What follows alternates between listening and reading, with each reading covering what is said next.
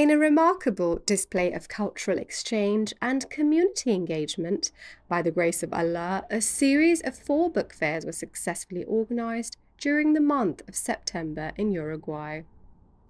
The organizers, by the grace of Allah, embarked on this enlightening journey across the San Jose department, which comprises 19 departments similar to provinces.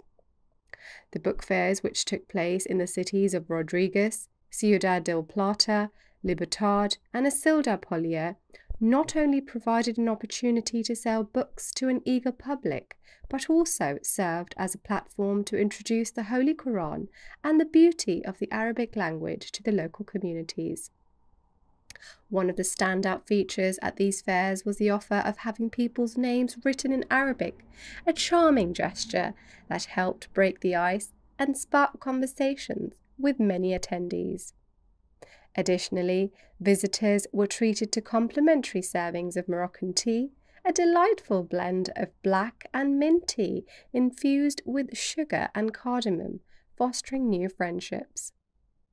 In total, 33 books were sold during these events, with Jesus in India emerging as the most popular choice among attendees, closely followed by selected verses of the Holy Quran.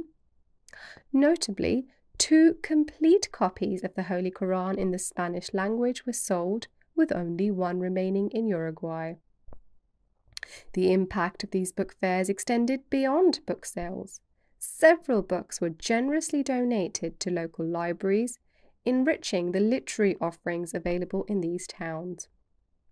In a highlight of the series, the organizers were granted the opportunity to make a presentation on the Holy Quran and the Arabic language in Isilda Polier, accompanied by a radio interview.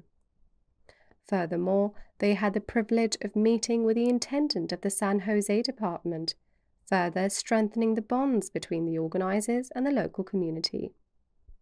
These book fairs not only promoted literature, but also served as a bridge for cultural exchange and understanding. The organizers' dedication to spreading knowledge and fostering connections was truly commendable, and their efforts are sure to leave a lasting impact on the communities they touched. Samira Mirza, MTA News.